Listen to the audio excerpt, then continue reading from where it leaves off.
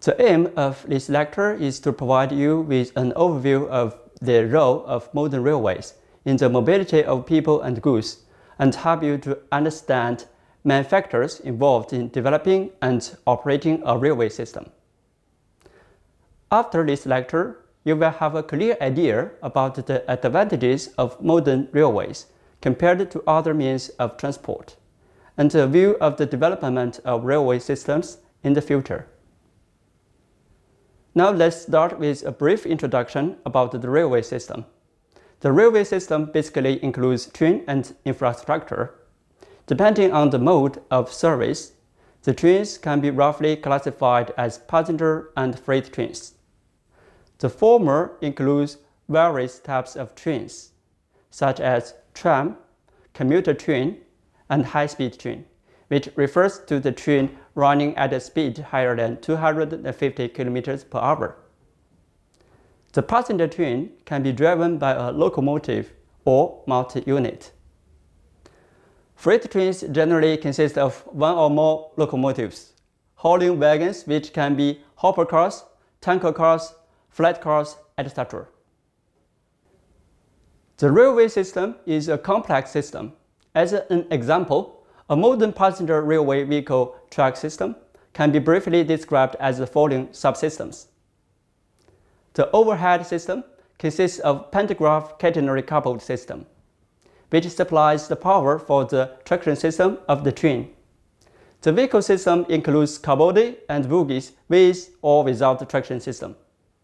The wheel-rail contact system is fundamental to railway transport, which is the interface between the train and the track. The track subgrade system, where the track can be ballasted or non-ballasted. The anatomy of a freight train is slightly different, which is actually simpler. Considering the different scopes of application of passenger and freight trains, the target of the design for each system is different. We are aiming at faster, safer, and more comfortable passenger trains, whereas for freight wagons, the goals are mainly low maintenance, long distance running, and high capacity.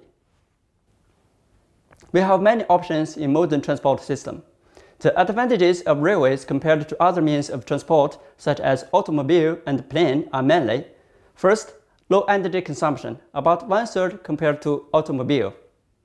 Second, low pollution, nearly 15% of automobile pollution and only 5% of the plane.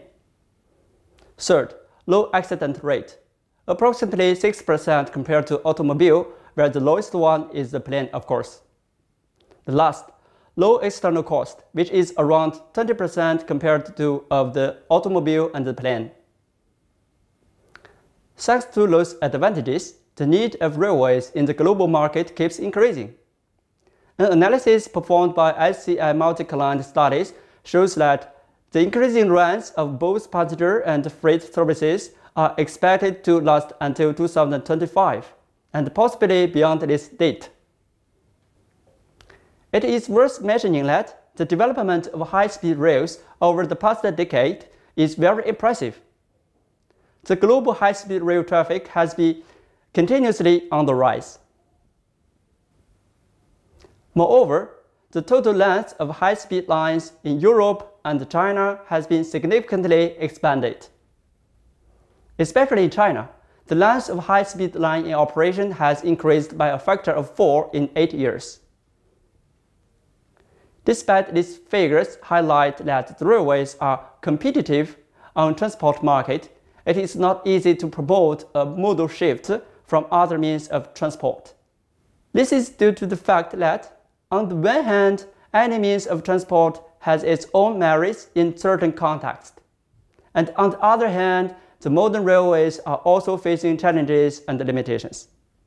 Considering the traffic density as a function of the distance to be covered, it is clear that there are ranges of distance where different means of transport have advantages and hence take the largest share.